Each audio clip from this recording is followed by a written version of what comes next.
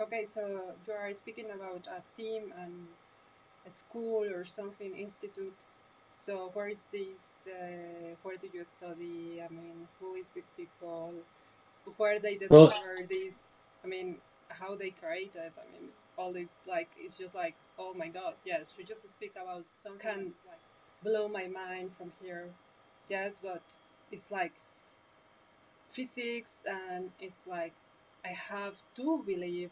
I it's mostly like fate to believe in something that I don't see, don't observe.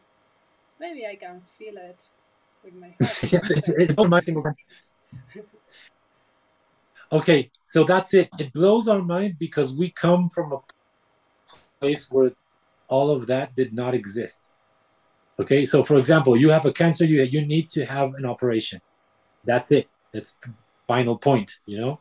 And now you have lots of people that are healing from cancers, doing a special kind of qigong, and it's real.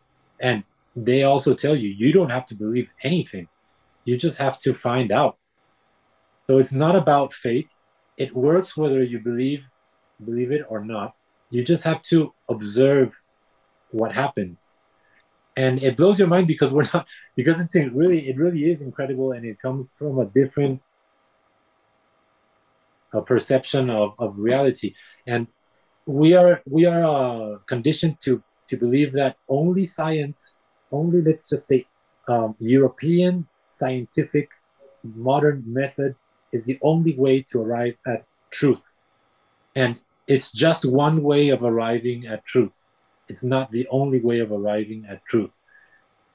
And you can observe things at many different levels, and connecting with the heart will show you, if you know how to use it, it will show you what is happening.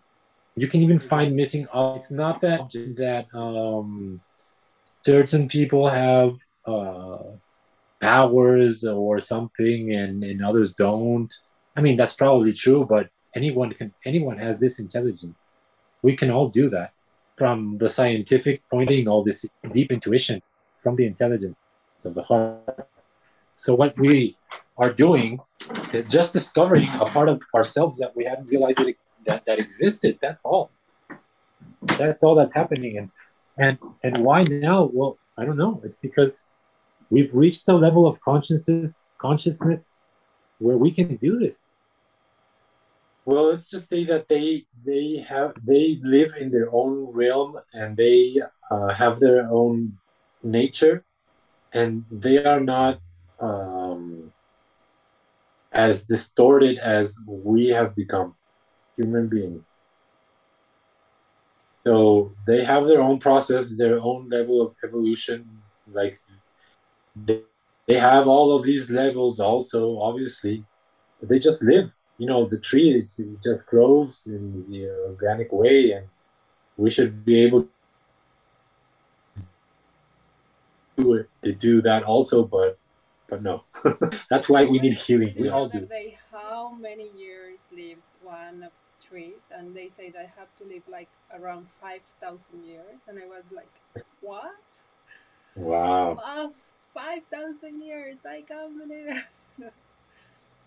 So one question is, if we begin to heal ourselves, like you say, if we actually don't heal, actually if we don't get ill or sick because we are in coherence with our heart and with our essence and the light, then we actually become immortal, no? Well, let's just like put it a different way. The only thing that really dies is the physical body.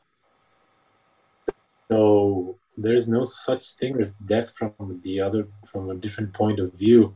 It's just a point of view, and it's another story that has been hacked. But if we're speaking about physical, biological permanence, well, I don't have the answer to that, obviously.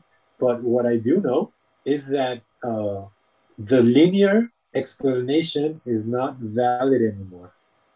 Okay, so for example, there's this Hayflick limit that is 120 years, which is where the telomeres in the DNA will completely finish off, and therefore the DNA won't work anymore after 120 years human life, and therefore we cannot live more than 120 years. That's the linear way of thinking about life.